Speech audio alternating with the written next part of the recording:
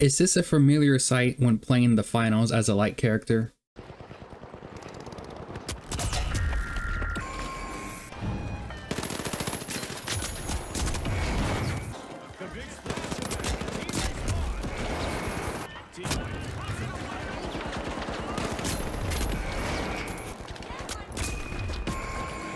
Well, then let me tell you something. You're playing lights wrong. I'll do a quick overview of lights to explain the correct way to play them, and then stay tuned for the end where I'll give you the most important piece of advice anyone can tell you about this game. This beautiful and by far my favorite class has a huge weakness. They are squishy. Lights have the lowest amount of HP of any of the three classes, with it being only at 150 HP compared to the mediums and heavies, which have 250 and 350 HP respectively. But like all classes, their strength lies elsewhere. Lights have the fastest movement speed, able to leave all your teammates behind, so I can quickly engage another team all by myself? Wait, no!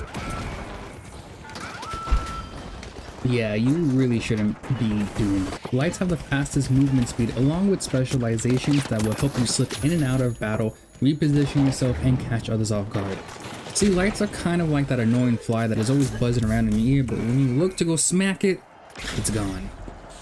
That is not to say that they are only an annoyance. Their specializations and weapons, when used to the fullest, can be quite deadly and an asset to your team. So let's go over some of their capabilities, starting with specializations. So, like all classes, lights have three unique specializations, except with lights, they focus primarily on movement and positioning.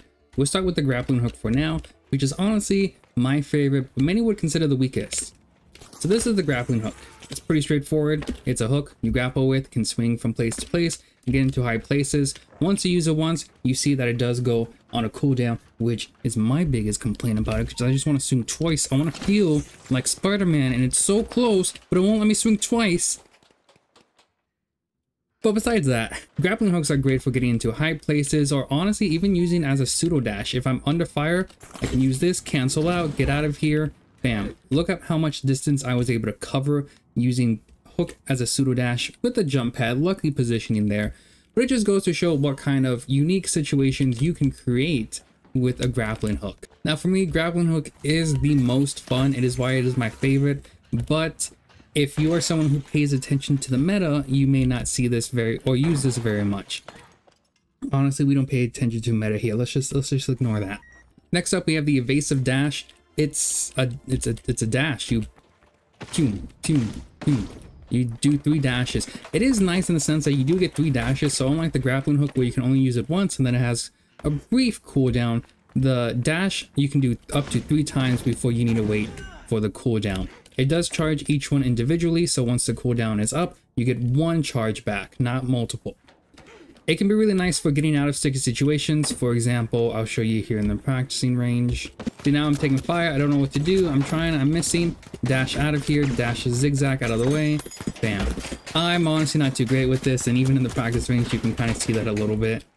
But it can be nice to get out of the way of lines of fire, as well as also cover large distances. For example, I need to get from here to here. I'm not going to make that in a jump, so I jump and then dash a few times, bam, made it that far. Dash isn't my favorite, but it has really good uses. And then lastly, we have invisibility, or the cloaking device. It turns you invisible. That's it. It doesn't give you any like special movements, or you can't go further, or you run faster. You're just invisible. But that's not a bad thing. In fact, this is one that you see a lot of lights use to get into position for a nice quick backstab. You can be invisible for up to 12 seconds, then it starts charging back up again. You don't have to do the full 12 seconds. Once you go into it, you can cloak for a minute or a few seconds, cloak back out of it, cloak back in. However, every time you attack or you receive damage, you come out of invisibility. This one seems to be a lot of lights' favorites ability for a good reason. It is very difficult to see you while you're invisible. When you are moving though, you do go into predator mode, so you can kind of see my hands down there as we run. You see like the light distortion around them. But when you are standing still, you are completely invisible and nobody can see you. Like I said, this is one a lot of light mains like to use for good reason. This is also one that tends to annoy a lot of the other class mains as well.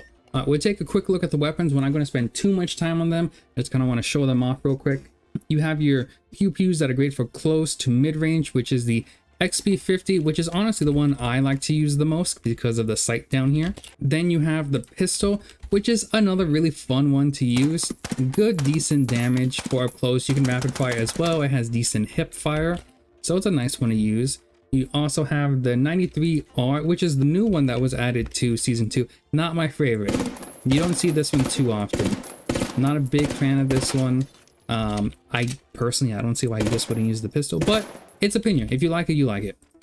Then you have the LH1, which is also a really good one I started to use more recently. It does pretty good damage from distance and up close. However, it is a slower rate of fire. Then you have the M11, which is the fastest of the weapons. It does major damage, but pretty inaccurate from far. However, up close, it can take out an enemy very quickly. So this is the weapon you start with when you first get a light, and it's really good. It's a really good weapon. Just not my personal favorite to use. Then you have the up close weapons like the shotgun, or the sawed-off shotgun, I should say. A little more difficult to use than you might think, but does great damage. 2 shots of medium, pretty well. I think 3 shots a heavy and can 1 shot a light. Next you have the melee weapons, which is the dagger. I have the pencil one because I'm going for a nerd thing here. Really difficult to use, but does great damage if you can get a backstab. However, with everyone moving, it can be a little bit difficult. This is where things like invisibility or evasive dash might be a little better if you're using a dagger. Same thing with the sword. Nothing is scarier than a sword main. I have been killed without a chance to survive by sword mains. They are cracked. Especially ones that use dash, because they'll do a charge up, dash into you, and bam, stab you. So you don't realize the amount of distance they can cover with that. Then lastly, we have the throwing knives. Good mid to close range weapon. I like these. These are my favorite, but they are a little bit difficult to use. I think the most fun though. And then lastly, we have the sniper. We don't talk about this dirty sniper. Then we talk about gadgets. We're not going to go too much into gadgets, but I will talk about some of the more unique ones. The first one, and my new favorite, is actually the tracking dart. Bam. Now I can see them. It gives you wall hacks on an individual for a pretty decent amount of time, honestly. It's a lot of fun. This used to be in the mediums, but with Season 2, they moved it down to the lights, and I'm honestly pretty happy with that. Next, we have another fan favorite, the gateway grenades. Creates 2 portals that you can teleport to. It keeps your momentum. You have to be a little careful because enemies can also use them too. With that said, you can even use these to transport items like the vault. So it's great for getting out of sticky situations if you plan ahead of time, as well as transport items as well.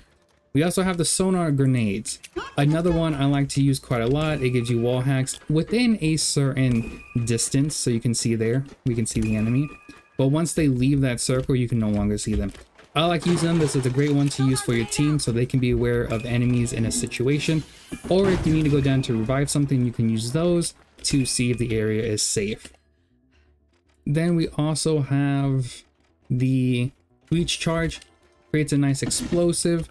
Not one I use very often anymore, but still has great uses. You can even put it on, say if this was a cash out. Alright, say if we had a cash out right here and an enemy was coming towards the cash out. I can use this. Say if that was a cash out and an enemy was coming towards the cash out. I can use this to do some damage, get them away from it. It's real nice. I believe the heavies have something similar with C4, but lights have this, and it's pretty decent to use with a fairly decent recharge rate. Then we also have the stun gun. This is one that's causing a lot of discourse around places already, because once you stun somebody, they are unable to move for a little bit. They are unable to use any of their gadgets or specializations. So for many, it is a guaranteed kill. Unless you're me and don't know how to aim, then it's pretty useless. It also stops action, so you can stop someone from reviving another player or stop them from stealing a cash out. Then we have 2 more, the Vanish Bomb and Thermal. vision. Vanish bomb is pretty useful in teams as it will make your teammate invisible as well. So if they are around, geez, they were really after me. If they are around, they would turn invisible too. Nothing is scarier than an invisible heavy. That is terrifying. And then you have thermal vision, where you can see through smoke, you can see invisible players, and it makes things a little just easier to see as well. Not one that's used very often, but honestly, I think it's pretty decent if you have a good setup. The rest are just your typical grenades. You have the glitch grenade, which actually is pretty good. It stops people from using electronics. If an electronic is already deployed, it stops people from triggering them, like the turrets or the mines. Then you have flashbang grenade, gas grenade, goo grenade, underrated, power grenade, and smoke grenade. Now I'm sure you're asking, Daxias, this is cool and all, but how should I play light? Use your movement. Lights are at their best when they are moving around, and in my opinion, they're most fun as well. Use it to your advantage. Get behind those enemies, take them out, then get out. Grab those fallen teammates and revive them, distract the enemy, help teammates dealing with shields, grab those bolts and run. Just don't run into 3 enemies thinking you can win. Lights are great for catching your opponents off guard, or even chase down opponents to finish them off to get that team wipe. Never let them know where exactly you are and make them panic. Also, focus on the objective. Lights are great for completing the objective. This game isn't all about taking out enemies, it is about the objective. Collect those coins or get those vaults. There is more to this game than just killing. In the end, really just use your movement to your advantage, and remember, you are squishy, you are soft, you have the lowest amount of HP of any class in this game, which means you cannot take a lot of hits. For this reason, a lot of people say lights are actually the hardest to use well, and I would agree with that to an extent. I think they're the most fun, but to get good at them, they are a little difficult than mediums or heavies where you can take a few more hits. Lights can be really hard to deal with when you are constantly moving around. Now, for the final piece of advice that I mentioned at the beginning, the most important thing I can tell you from this whole video, if you take anything away, take this away. Do whatever's fun for you. If jumping headfirst into battle is your way to have fun, then do it. Don't let anyone tell you you're playing a certain way is wrong. Do what you want to do. If you want to jump in, go ahead. Just be prepared to die a lot. This was the greatest performance I've ever done. I don't really have an outro yet, so thanks for watching. I stream sometimes. And until next time, goodbye.